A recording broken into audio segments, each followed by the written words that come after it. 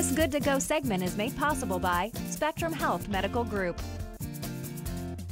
September 23rd is the first day of fall. It is also the 10th annual National Falls Prevention Awareness Day, sponsored by the National Council on Aging.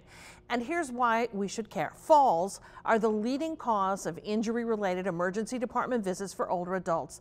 The major cause of hip fractures, and they're responsible for more than half of fatal head injuries. Spectrum Health and other partners are trying to do something about that.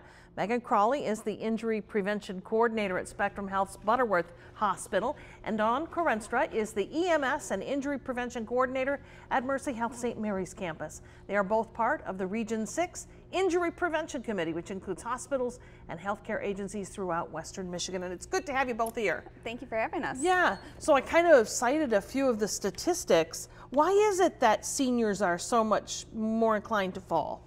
So there's a few different physiological changes that happen as we age, but that does not mean that falling has to be a normal part of aging.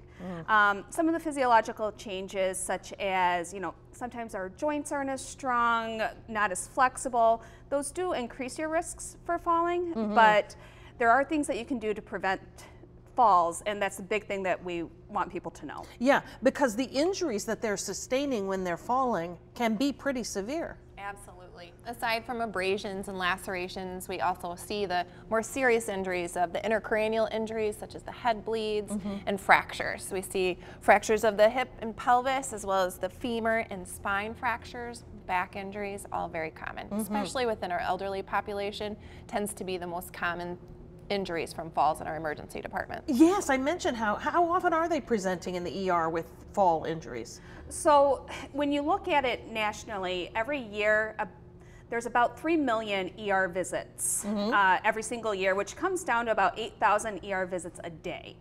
And 1 in every 4, so 25% of older adults report falling every year.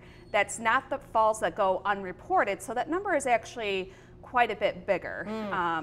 The World Health Organization has actually declared this an epidemic. Oh my goodness. Okay, so how do you work with our elderly population to help prevent this? Correct. So we hold fall prevention classes, and we teach people the importance of correct footwear, routine eye exams, understanding your medications, as well as the value of home inspections, making sure your space is safe and free of tripping hazards, really kind of stepping back and looking at it from a risk assessment view.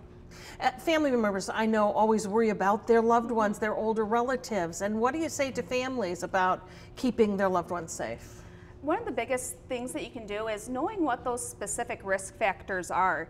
Is your loved one at risk for falling because they take a bunch of different medications?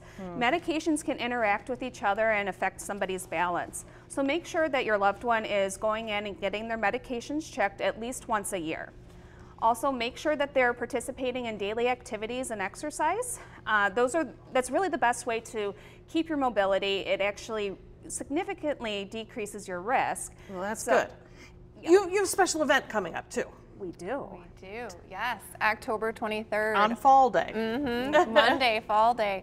We're all getting together. It's going to be a Region 6 collaborative event. We're bringing out pharmacy and physical therapy, occupational therapy. We're going to have a group of registered nurses there to meet and talk with the public, answer questions, educate.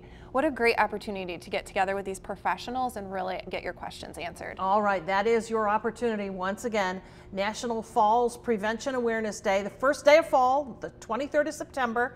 The Spectrum event runs 11 a.m. to 3:30 p.m. at Spectrum Health, Healthier Communities on Seward Avenue in Grand Rapids.